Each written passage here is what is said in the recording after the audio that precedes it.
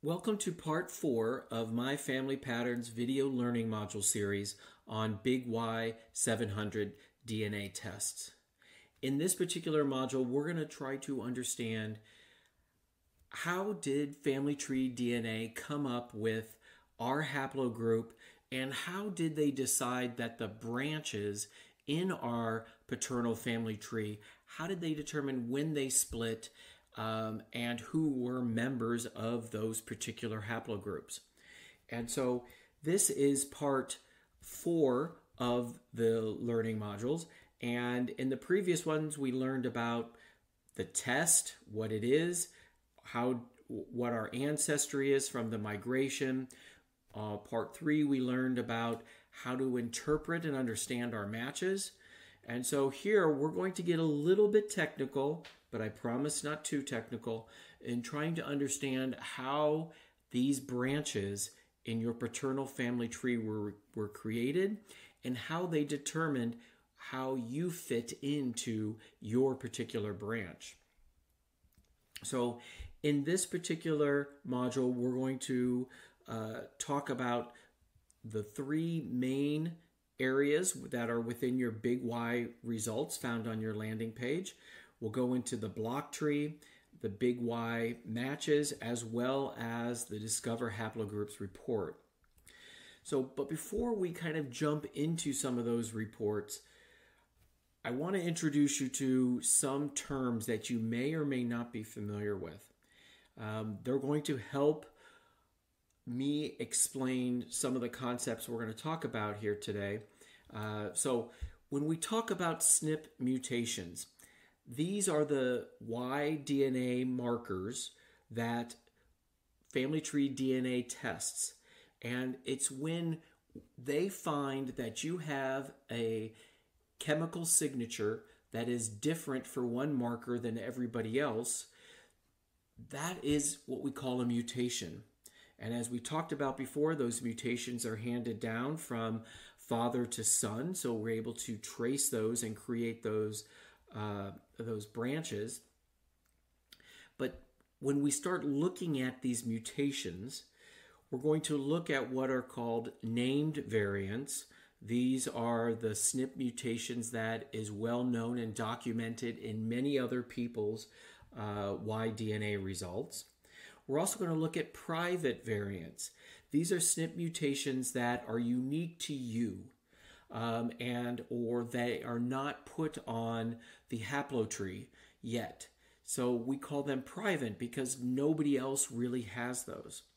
And there is a more umbrella term we call non-matching variants, which includes all of those private variants that are unique to you, all other private variants that are unique to other members of your haplogroup, and other non-matching but named SNPs. And so we're going to talk about those, and that's how we're going to really understand how these branches were created. So going into our Big Y matches, you can see going across the top, there's a couple different tabs, and it will open up to your matching, which lists all your matches. And again, I've privatized them, and you can see across the top there's named variants that we've talked about. I'm not going to really go into those, but you're welcome to explore those on your own. And if you cared to know what are my private variants, you could see those there. But what we will look on and concentrate on is that center column there called non-matching variants. It includes those private variants, but it also includes, as I mentioned before, the private variants of others that are in your haplogroup.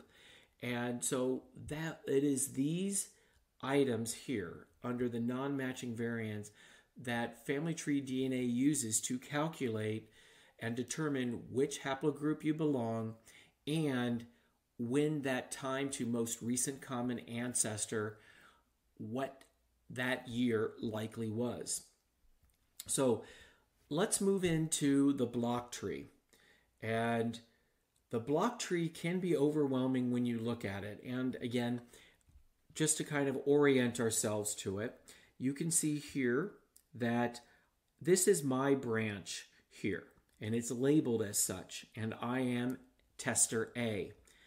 And if you've watched some of my other videos, you know that I privatized, and you'll recognize some of these letters down here.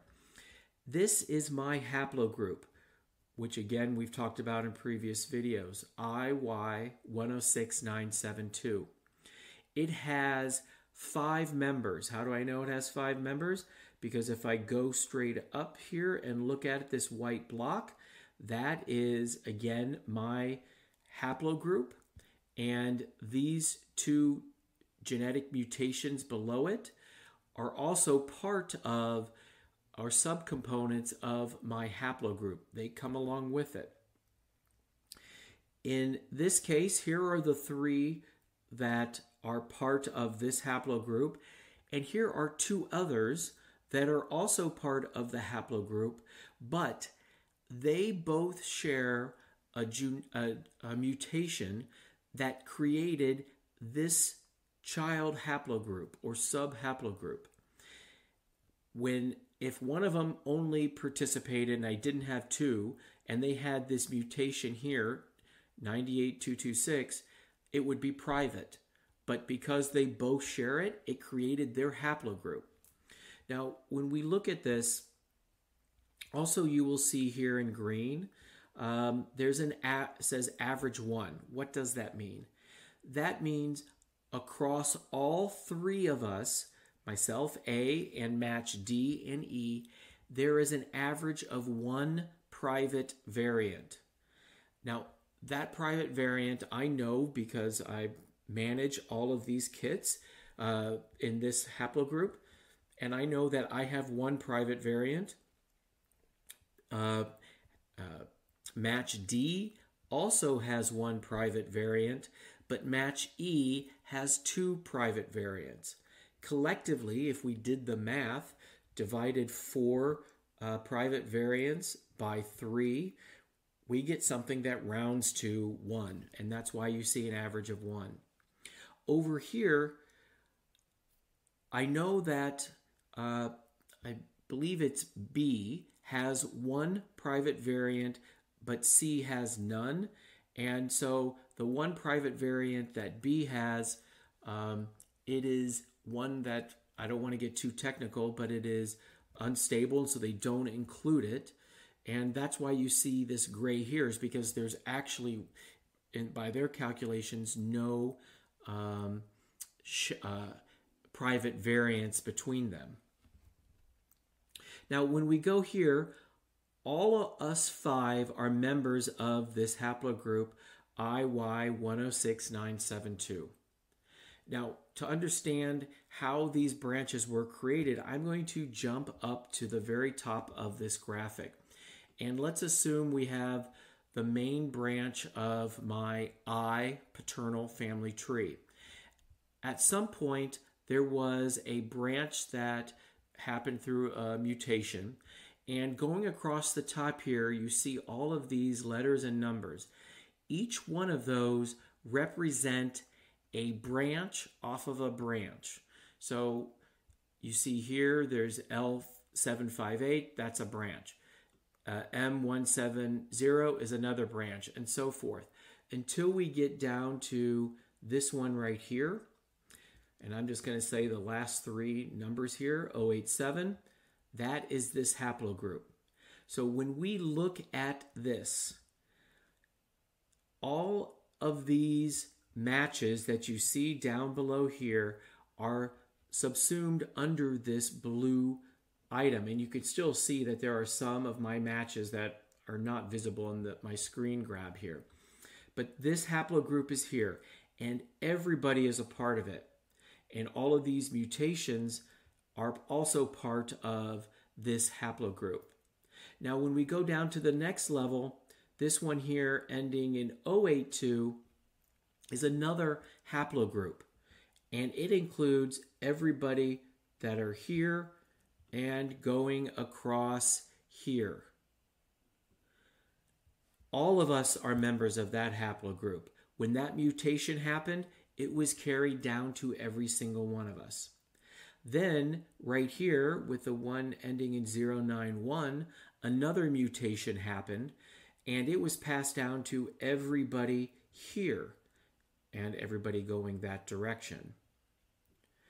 Now, these two here, haplogroups, didn't receive that mutation. So they're over here on their own.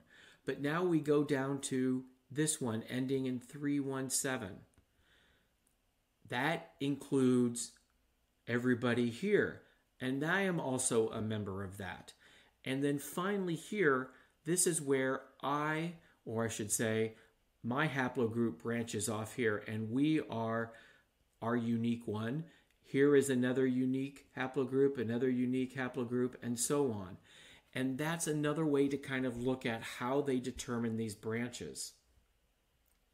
Now, I also want to show you what I think is perhaps an easier way to look at this, and that is the time tree. And the time tree, as I've mentioned before, is the better way of kind of viewing this. And you can see here's my haplogroup, the 98226. And I remember that I said the next one up, if I go back here, was 972. Is right here. I'm sorry, that was mine. I circled the wrong one here. That's my haplogroup, but the one going up here is 317. And if you go up here, the next one above my 972 is 317. And that's here.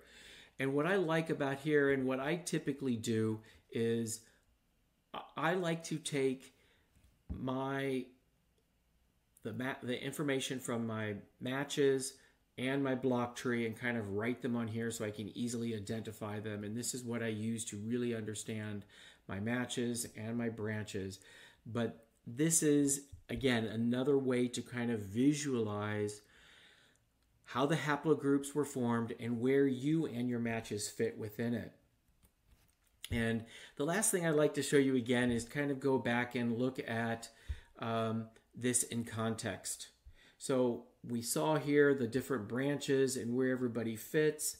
And this is, again, you can kind of see where how my particular matches here, where they fit in and where they fit in with their particular haplogroup, and then how all of us are members of this particular haplogroup.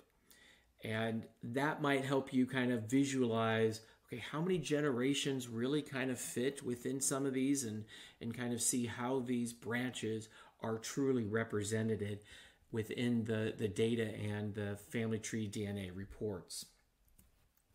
So I hope you enjoyed this module number 4, and I hope you'll stick around and watch module number 5, which is how do we find people to upgrade to the big Y-700 test and help us and them improve our own results. And then module 6 is on an experiment of how can we use targeted DNA testing to answer very specific research questions that we have.